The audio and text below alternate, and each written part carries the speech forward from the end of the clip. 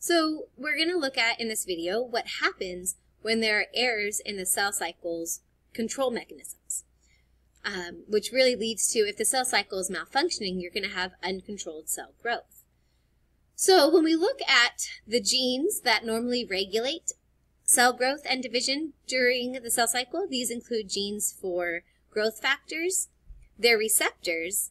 So if you're thinking about like a growth factor coming and attaching to a receptor tyrosine kinase, it would be the genes that code for that tyrosine kinase. Because remember, receptors are proteins, and proteins are coded for by genes.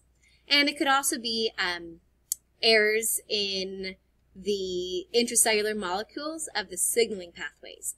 So when you think about tyrosine kinases, it could be the like relay proteins or something. So if we see here, you can see how it could be the growth factors, it could be the receptor, or it could be the protein that stimulates or causes the cell to divide. So when we look at this, we can see that mutations that alter any of these genes in somatic cells are what can lead to cancer. Okay, so let's go ahead and look at this. So here we have normal versions of genes that are part of normal cell division and cell growth. So here we're looking at genes that are involved in cells dividing, whether they're genes coding for growth factors, genes coding for receptors, or genes coding for molecules within the cell, like cyclin-dependent kinases or relay proteins. These genes are called proto-oncogenes. So proto-oncogenes are regular normal genes that code for proteins involved in cell division. So you have transcription factors that will turn on gene expression for these proto-oncogenes. They will be transcribed and translated, and this protein product that's made are going to be proteins that are involved in regulating the cell cycle, whether it be growth factors, receptors, etc. So proto-oncogenes are normal genes that are responsible for producing proteins that control different steps of the cell cycle. All right, so when we look at this, though, sometimes there can be damage to these genes. So you have cancer-causing agents, whether they're environmental factors like UV light or certain chemicals you're exposed to or radiation, but somehow this proto-oncogene is changed, it's mutated. And so here you have a proto-oncogene that becomes an oncogene. So an oncogene is a cancer-causing gene. Now, when we think about what cancer is going to be uncontrolled cell growth, where this growth of cells interferes with the normal functioning of the body. So here, this proto-oncogene now turned oncogene, when it is expressed, a couple things could be happening. It could be because maybe there's an overproduction of the protein involved in the cell cycle. So now maybe it's a lot of growth factor or a lot of receptors. So now there's a lot more signals coming in. Maybe it's like a more active relay protein that pushes the cell through the cell cycle more often. And so when we look at this, in general, oncogenes arise from a genetic change that leads to an increase in either the amount of the proto-oncogene's protein product, so you have more of it, or the intrinsic activity. We'll see later in the RAS protein, it's just hyperactive. It's being more active than it should be, pushing the cell through that cell cycle. So here, when we look at, sorry, I don't know how to make this box smaller, but when we look at proto-oncogenes, they code for RNA that codes for a protein and normal cell division.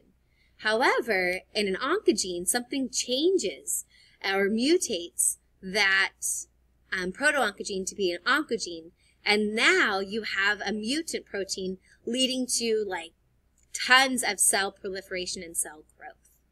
So here you can see how a cancer-causing agents can convert proto-oncogenes to oncogenes, and that can lead to overgrowth of cells. Okay, so let's go ahead, and I'm going to switch screens to just be normal like this, hopefully. Oh, wrong one. Shoot. Okay, so now here, when we look at how might a proto-oncogene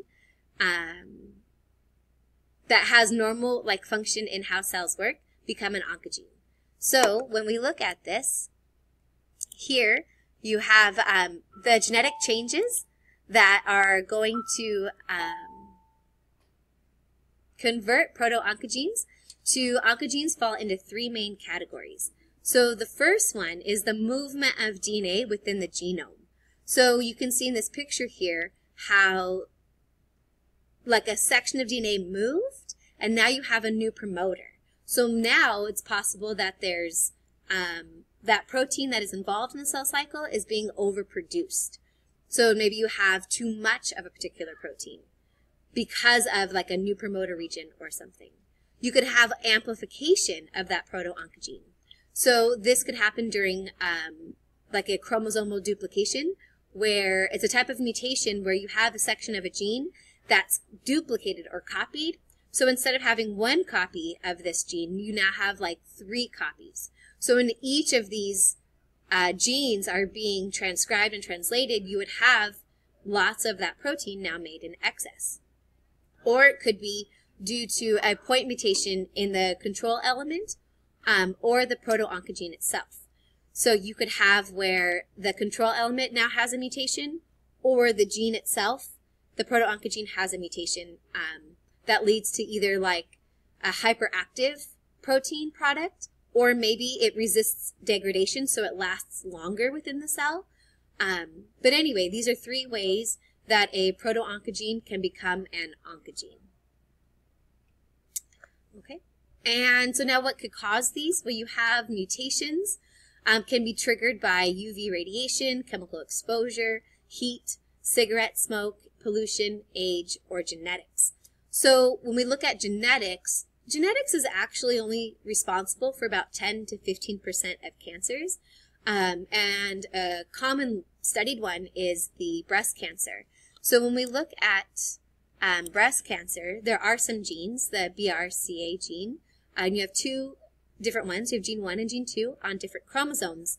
And basically, these genes are used to repair certain proteins. So if you have a mutation in these genes, well, if proteins in the cell cycle are not getting repaired, well, therefore you're going to have abnormal cells multiplying. So we'll talk more about what happens at the genetic level in our genetics unit. Okay, so let's go ahead and look at this. So since there are genes that promote cell division, do you think there are genes that inhibit or prevent cell division? Of course, right? So earlier we were talking about proto-oncogenes, genes that are going to promote the cell to divide. Well, now we're going to look at genes that stop cell division and help to regulate it that way. So here, there are genes whose normal protein product stops the cells from dividing. It inhibits cell division. So when we look at this, what we have, we call these things tumor suppressor genes. So tumor suppressor genes, they're a gene, and the protein that they code for help to prevent uncontrolled cell growth. So when we look at this here, you can see a tumor suppressor gene that works or is expressed normally.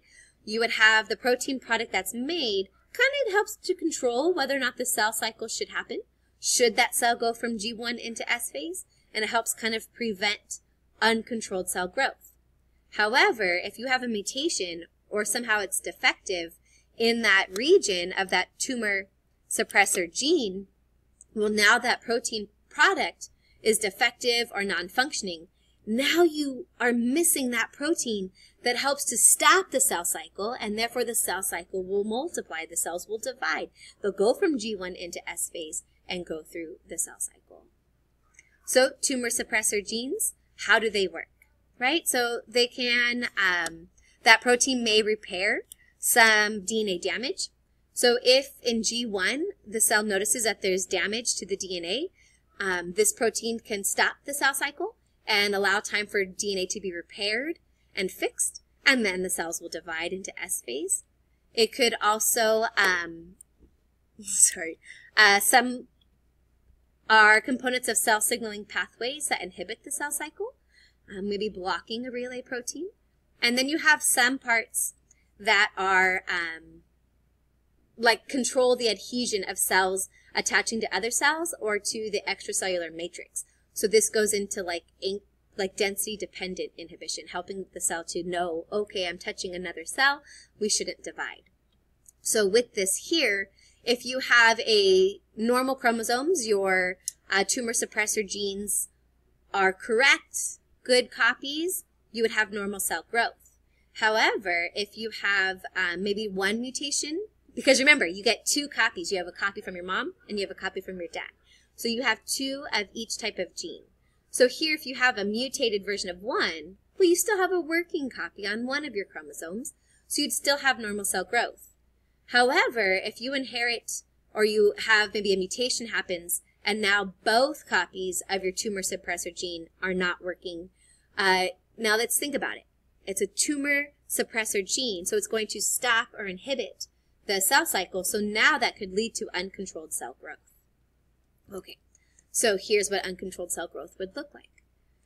So let's go ahead and look at this real fast as like a summary. So here we have interference of normal cell signaling pathways. You have your proto-oncogenes that become oncogenes, and we have our tumor suppressor genes. So in a proto-oncogene, a common example is the RAS protein. So in tumor suppressor genes, P53 is a commonly studied tumor suppressor gene. In mutations in the RAS gene, that occurs in about 30% of human cancers, in the RAS protein. And in the tumor suppressor gene, P53, that's going to occur in about 50% of human cancers. So these are two critically important proteins involved in preventing abnormal cell division. So let's go ahead and spend some time and look at the RAS protein and how this could go from a proto-oncogene to an oncogene. So here's a normal pathway. What we see here is you have in step 1 the growth factor attaches to a tyrosine kinase, and that's going to activate the kinases, lead to a signal transduction pathway that then the final cell response is to make a protein that stimulates the cell cycle. That green triangle down there at the bottom says, hey, let's have the cell cycle work. Now, the RAS protein is a G protein you see up there at the top. And so what happens is a mutation could happen where now that RAS protein is active, and here we're going to get lots of that green triangle protein that stimulates the cell cycle. So here, when we look at this, here we can see see the normal pathway that happens. You have the growth factor attaches, leads to a signal transduction pathway and a cell response. However, mutation, earlier when we talked about how the intrinsic nature of the protein could change or mutate, here we see how that RAS mutation, it's hyperactive and it continually sends a message down the phosphorylation cascade, leading to overproduction of that protein. And that protein could be cyclin-dependent kinases. It could be just excess proteins in the cell, leading to more cell growth, even in the absence of a growth factor. So there's no signal, it's just going without it.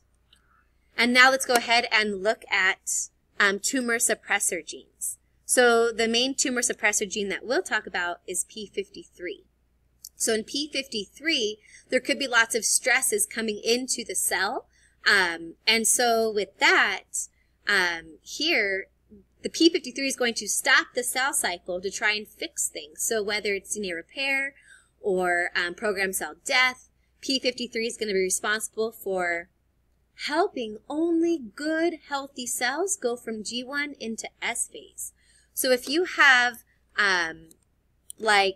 DNA damage that's going to activate a protein kinases, will activate a P53 is going to act as a transcription factor to turn on gene expression to make proteins that stop the cell cycle. So here, P53 prevents the cell cycle from happening. However, when you don't have P15,